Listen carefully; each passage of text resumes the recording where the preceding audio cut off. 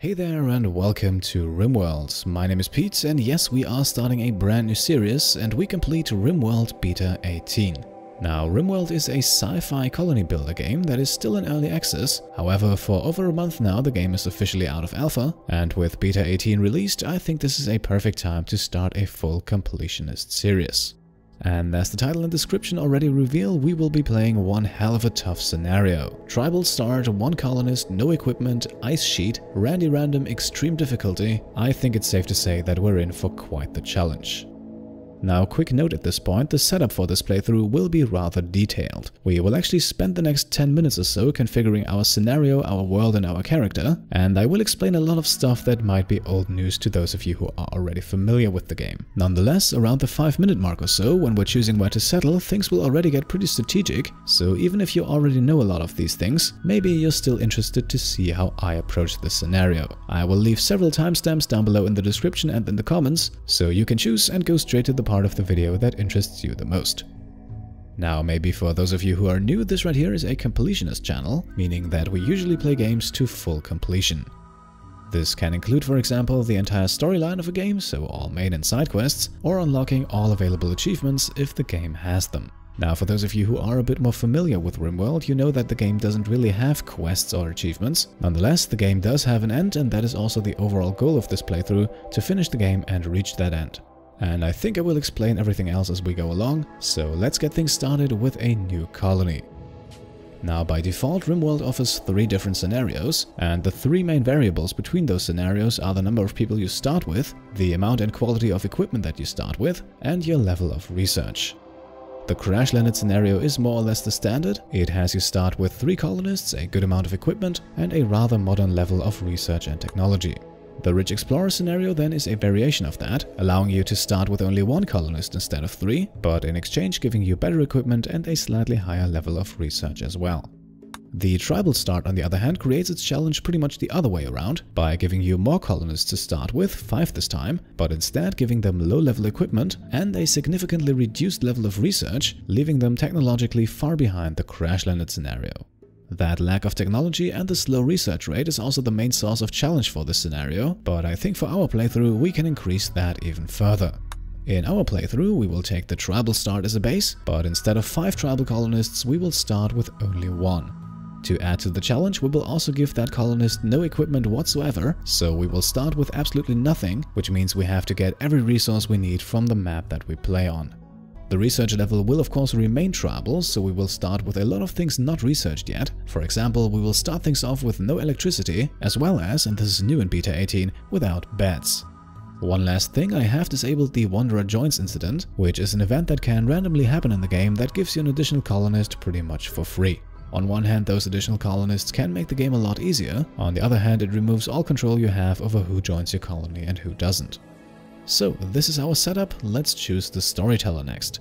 Once again, Rimworld gives you 3 options here: Cassandra Classic, Phoebe Chillax and Randy Random. Cassandra Classic is the default storyteller, offering a steadily increasing challenge as the colony grows. Phoebe Chillax, as the name already suggests, is a bit more relaxed, giving you a bit more time between random events, while still remaining somewhat challenging in the later stages of the game. And then we have Randy Random. Randy Random doesn't really care about breaks between events. He also doesn't really care about steadily increasing the challenge. He will just randomly throw events at you, both good and bad, sometimes with a lot of time in between, other times multiple events at once.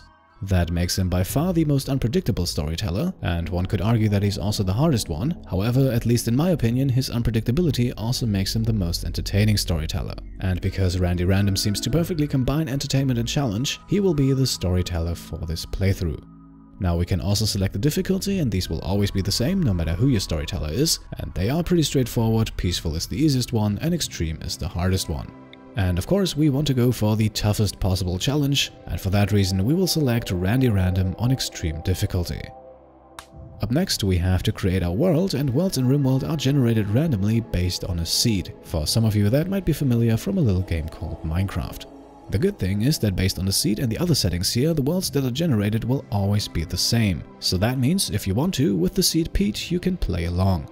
We will then set globe coverage to 100%, even though world generation will take a while with that setting, while the rainfall and temperature settings will remain at normal levels. Now I have set world coverage to 100% as this is the only setting that will generate an entire planet. And because I have a very specific biome and environment in mind that we want to play on, we want to have a full planet generated, as that gives us the highest chance of actually finding what we need. Alright, this right here is our world, and as you can see we have different biomes. In the middle, near the equator, we have a lot of shrubland, desert and rainforest, and as we move further away from that we will see temperate forest, boreal forest, tundra and eventually ice. Now, ice comes in two different variations in this game, ice sheet and sea ice. Sea ice is very likely the hardest biome to survive on in this game, so hard in fact that it is absolutely impossible with the scenario that we have chosen. So we will just take the next best thing, and that is ice sheet. Compared to the absolutely flat sea ice, ice sheet gives you the occasional hill or mountain, and we might even meet the occasional animal. And at this point, choosing our starting location, we will already get a bit strategic. Now, what I want here is a tile that has mountainous terrain, as that will hopefully increase our chances to build a defensible base, and it will also provide us with a healthy amount of stones and minerals.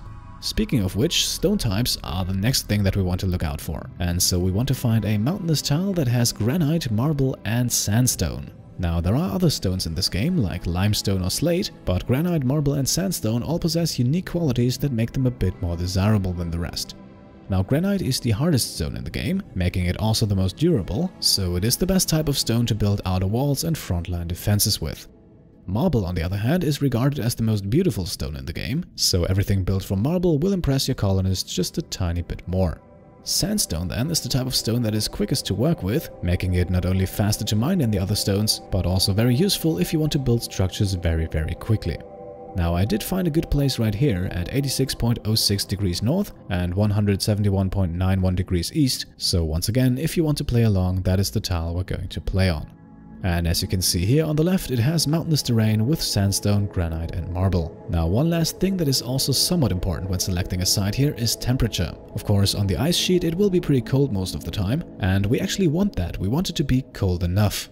And cold enough, in my experience, is achieved when the average summer temperature is below -10 degrees Celsius. The reason for that is that I never ever want to have temperatures above zero. As long as we have 0 degrees or below, food, meat and corpses will remain frozen. And as long as they're frozen, they won't rot, allowing us to store them pretty much indefinitely.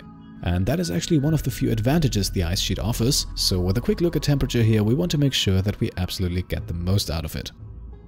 Now, also a quick look at the advanced settings here, where we will slightly increase the map size from 250 by 250 to 275 by 275, simply because large parts of the map will be mountain, and a slight increase here gives you just a tiny bit more useful terrain to work with.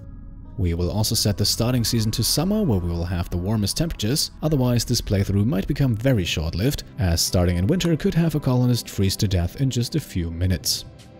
One last thing that we want to at least keep in mind are the factions here, where we have 3 friendlies and 2 hostiles, and the yellow faction here, the Blue Rock Nation tribe, those are actually friendly, which is somewhat convenient because they are the faction that is closest by.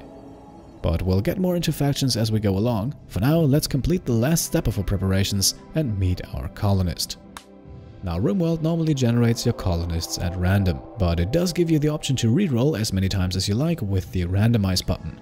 Now, we could do that until we find a suitable colonist, but that might take quite a while because, surprise surprise, I once again have a very specific character in mind. For that reason, and just as a matter of convenience, I have installed the Prepare Carefully mod. That is, however, the only mod featured in this playthrough. The gameplay itself will be entirely vanilla and mod-free. The Prepare Carefully mod is simply installed so that I don't have to click randomize for 15 minutes straight. You can, however, do exactly that, but there are a few things that I absolutely want my colonist to have here. Number 1, most importantly and absolutely critical for this playthrough, is the cannibal trait. Without this ability to eat human flesh relatively penalty-free, this playthrough will be more or less impossible. Now, the rest is not as important, but having an adult, so a guy that is at least 20 years old, also helps tremendously, as it not only gives you the childhood but also the adulthood backstory, which provides you with bonuses to various skills. Speaking of backstories and skills, ideally your pawn is incapable of nothing. There are backstories that make a colonist, for example, incapable of violence. However, since we play with only one colonist, we want him, at least in theory, to be able to do anything. Now, I allowed myself to optimize slightly here. I think the odds are already heavily stacked against us, and therefore a bit of tweaking should be allowed. And I went with the Cave Child and Digger backstories, both giving bonuses to construction and mining. and those skills, especially mining, will be very important on the mountainous map that we play on. I also took the liberty and added 2 more very useful traits, but like I said, apart from Cannibal, those are definitely not a requirement. The Industrious trait significantly increases our pawn's work speed, while the Jogger trait makes him move faster. So Cambiar here will be able to do everything just a tiny bit faster, which, considering the overall circumstances that we're facing, is a small advantage that we can allow ourselves to have. Now the last thing on the right side here are the skills. Now Cambiar has no incapabilities, so technically he can do everything. That, however, does not mean that he's good at everything. I have put a few points in shooting and melee because he needs to be able to defend himself, and since we will go for ranged weapons as early as possible, I have given him 1 flame of passion for the shooting skill, meaning that he will learn that skill at an increased rate. Social and animals remain at 0 because they're not overly important, at least not compared to the other skills, while medicine on the other hand is somewhat important and therefore gets 5 points and 1 flame of passion. Cooking gets only 2 points because we won't cook for quite a while, but once we do, we want to have some familiarity, while construction and mining will be Cambiar's main skills, resulting of course from his backstories. For storytelling purposes, they are also the only 2 skills I allow him to have burning passion in, so 2 flames, which I think makes sense considering his backstories. Growing will not be a heavy focus for a long time and therefore remains at 0. Art is also largely irrelevant in the early game, whereas crafting and more importantly intellectual will see a lot more use. Both get a flame, and intellectual is actually our highest rated skill, because we will be forced to research some technologies very early on, and intellectual is the skill that helps with that. All in all, our colonist is now worth roughly 1,800 points, which is par for the course for some of the better randomly generated colonists, so Cambiar is by no means overpowered, he is just extremely carefully created. Now if you want to play along but don't have the mod, then please don't overthink it. The only real requirement for this playthrough is the Cannibal trait, and then having no injuries or incapabilities would be desirable as well, but your skill set can look different from this, and that might make your playthrough a bit harder, however it won't make it entirely impossible. Now, we have finally reached a point where we are about to jump in. I admit the preparation took a bit longer than I had anticipated, but as the saying goes, failing to plan is planning to fail. And with that, let's go planetside and play some Rimworld. Alright, here we are, Cambiar in the middle of nowhere. Quick look at the map, and as expected we have quite a few hills and mountains scattered around, including one huge mountain that covers the entire southern edge of the map. Now at this point in the game we have 2 things that are of critical priority. Number 1, getting food, and number 2, not freezing to death. And with food we really only have one choice. As you can see, there are no edible plants anywhere around here, and there never will be, so instead we need to look for animals to hunt. And luckily there are a few snow hares on the map, which will hopefully be enough to get us through the first 2 or 3 days. Very important with the snow hares, however, is that they won't stay on the map forever. Sooner or later they will discover that there is no food for them here, and at that point they will begin to wander off. Now we also have a polar bear here that we definitely do not want to mess with, and when this guy starts to get hungry he will not simply wander off, instead he will start hunting. Snow hares if there are still some available, but if that's not the case he will come after us. That is not an immediate danger, but something we definitely want to keep in mind. Now the second big problem at the moment is temperature. As you can see here in the lower right corner, we currently have an outer temperature of -21 degrees Celsius. Now it is still only 6 o'clock in the morning, so that temperature will rise a bit during the day, but it will remain uncomfortably cold. Now if we have a look at Cambiar here and open up his information window, then we can see both his maximum and minimum comfortable temperature. And that minimum comfortable temperature is at 2 degrees. That means everything below will make Cambiar feel cold and give him a penalty to his mood, and everything significantly below that will cause him to freeze, eventually develop hypothermia, which can ultimately lead to death. Now we can of course take measures to protect Cambiar from the elements, and one of the easiest ways to do that is with clothing. In the gear tab we can see what Cambiar has currently equipped, and that would be a piece of cloth tribal wear. And that cloth tribal wear has a cold insulation of -10 degrees, meaning that it increases Cambiar's tolerance for cold temperatures by those 10 degrees. That gear, however, is already factored into his overall minimum comfortable temperature, so without the tribal wear that would be even higher at 12 degrees. Now at this point in the game we can't really do much about this. We have no materials or other means of crafting new and warmer equipment, so we have to resort to the only other viable option of staying warm on the ice sheet: steam geysers. There are a few dotted around the map that will at regular intervals give off hot air, and normally that hot air evaporates into the cold air around them. However, it is possible to build structures around these geysers, which will allow us to trap the heat. And that is what we will have to do in order to not freeze to death on this map here. So our first two tasks for this episode are number 1, hunt a snow hare, and number 2, build a shelter around the steam geyser. Now for that second part, we also want to have a quick look at which geyser we're going to use. Eventually I want to build a mountain base because we don't really have the resources to build one in the open, and a mountain base also has numerous other advantages that we will get into in due time. So ideally we're looking for a geyser close to that big mountain in the south here. There are 2 close to the western edge of the map, and then we have 2 more here on the other side, but I think we'll go with this one here in the west, because as you can see here it is in a very secluded area, which should also be a bit easier to defend. On top of that, and this is really the most important reason, there's also steel close by, and steel will be our only building material in the beginning, so having it just a few tiles from where we want to build is very useful. But I would say let's get to it now. We need to start hunting, and for that purpose we will draft Cambiar, and then we'll tell him to melee attack the snow hare that is closest by. And he will then do that with his fists because we don't have a weapon yet, so it might take a while for the snow hare to go down.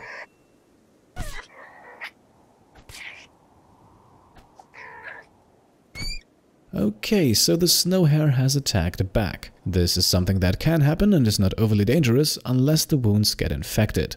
Now we can see in Cambiar's health tab that he has suffered 3 snow hare bites, and of course we want him to bandage those immediately. For that purpose we will activate the self-tend option on the left here, and we will set it to doctor care but no medicine, simply because we don't have medicine anyway. Cambiar will now tend to his wounds and bandage him up, which will stop the bleeding and start the healing process. While the wounds are healing, there is a small risk of them getting infected though, and if that happens we might have a bit of a problem on our hands early on, so all we can do here is hope that Cambiar will be fine. Alright, Cambiar is fully patched up, and because he's not hungry at the moment, we don't need to eat the snow hare just yet. Instead, we want to haul it back to where we will eventually build our base. For that purpose, we will simply create a small stockpile down here, and we will set that to allow everything. Cambiar will then haul the snow hare down there, and he can eat it later once he's finished building. And now it is high time that we start building a shelter, and with the planning tool here I have outlined the walls. We don't have to fill in the corners and the room will still count as closed off, so that allows us to save some materials. In total we therefore need 18 pieces of wall, minus 1 because one of them is going to be a door, and to build all of that we need at least 110 steel. So let's tell Cambiar to mine 4 blocks of steel here. Each block mined will give us slightly over 30 steel, so 4 blocks will be enough to build what we have planned.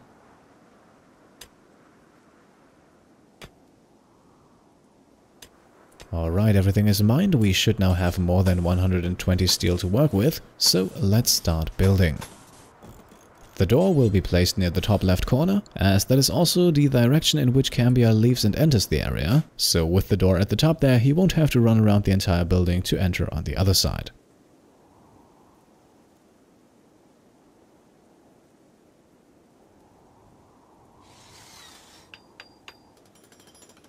Now we can also see here that sometimes construction fails. This can happen if your colonist has a low construction skill. In our case though, it is the result of Cambiar's injuries. Whenever a construction fails, some of the resources will be wasted, so it's a good thing that we have mined a few extra. Okay, here we are, late afternoon already, and Cambiar is actually using the last steel block to finish the building here, as his construction attempts failed quite a few more times throughout the building process. Now the construction is finished though, and Cambiar will proceed to build a roof. Building a roof does not cost any resources, and materials stored under a roof will never deteriorate. In our case, the roof also serves a vital function in trapping the heat from the steam geyser, and we will be able to see that effect in just a few moments. Okay, now the roof is finished, the steam geyser is blowing out hot steam, and we can already see the indoors temperature rising. As a comparison, outside we currently have -6 degrees, inside however we have a cozy 27.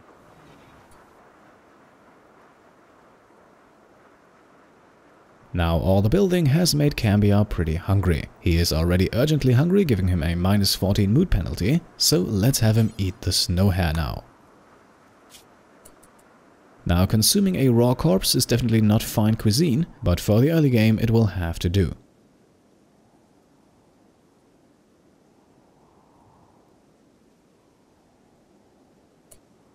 Cambiar has consumed the corpse in one go, leaving us now without any food reserves. So while we still have a few hours before Cambiar needs to go to sleep, let's find ourselves a few more snow hares to hunt. As Cambiar makes himself on his way, we can now see that he is fully healed from his earlier injuries, so like I said, unless the wounds get infected, a few scratches won't hurt us too much.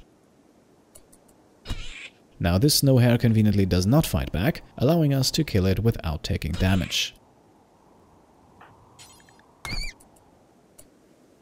And since we still have a bit of time, let's immediately go for another one.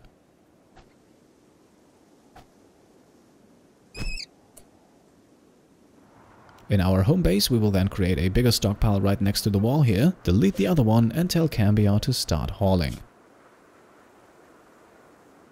We will also quickly set his entire schedule to anything, so that Cambiar does not go to sleep simply because it's time to, but only when he's tired enough and actually needs some sleep. Now we're hauling both snow hares back to the base at the same time. Cambiar though can only carry one, so we'll have to go back and forth.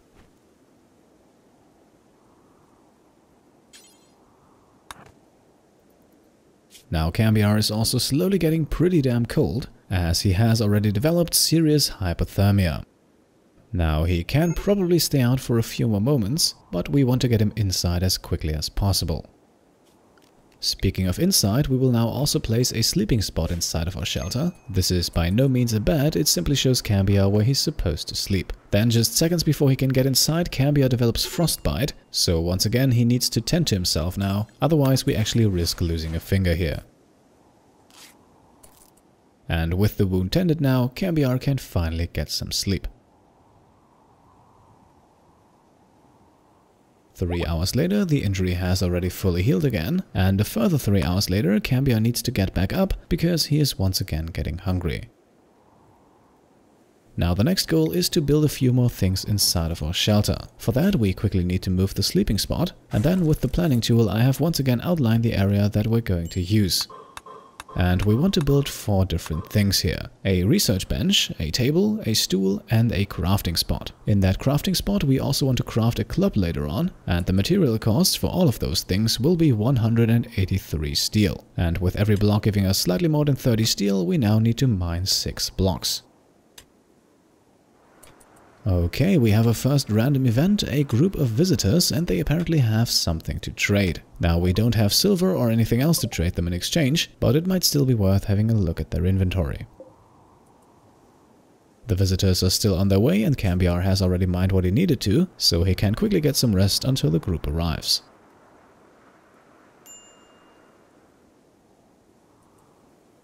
Okay, they're here, let's have a look what they have to trade. Alright, nothing too special here. The herbal medicine would be nice to have though. It costs 18 silver though, and like I said, we have nothing to exchange it with, so we'll sadly have to pass. In the meantime though, we can quickly lay down the plans for research bench, stool, table and crafting spot, and if we put them down in this formation, then the stool in the middle can be used for crafting spot, table and research bench at the same time, so we only need 1 stool to serve 3 purposes. Shortly after, Cambiar once again heads off to bed, and while he's asleep we get our second event, some crashed cargo pods. These drop a good amount of hops which can be used to brew beer, not that we necessarily want to do that, but they might also be useful for trading. So Cambiar will haul them back to the base once he's awake again, we just need to slightly increase the size of our stockpile for him to be able to do that. Now we also want to tell him to roof over the stockpile, otherwise the items outside will slowly deteriorate. Alright, so our visitors are leaving again now, and just a few seconds later we hear a noise coming from the north. The group has apparently run into the polar bear, and as we can see here, the polar bear lost the fight. This is now extremely convenient for us because it secures us a large amount of food for the next few days. Contrary to the snow hares, the polar bear can serve us for multiple meals, and so even though we didn't end up trading anything, the group of visitors still proved to be useful in the end. Now Cambiar has already eaten the last snow hare and built a roof over the stockpile, and he is now building a research bench. In the next episode we will very likely start using that. Right now though, he can quickly haul the polar bear back to the stockpile, and then also start bringing in the hops. After his second hauling tour, Cambiar has earned himself a quick polar bear snack, before he can then head out one last time to grab the remaining hops. He wasn't quite able to carry all of it, so 10 are still left up here, but we won't bother coming back for those. The time it takes to get up here can be better spent elsewhere. And with 195 hops in our stockpile, Cambiar can once again head off to bed.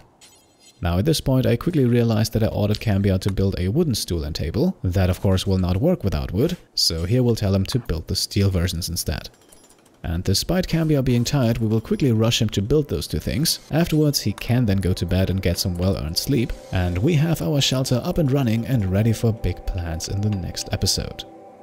Now, I hope you enjoyed this episode and the mix of challenge and, well, somewhat educational gameplay. I am definitely eager to continue this series, and of course, if you have any questions or ideas for it, then please leave them down below in the comments.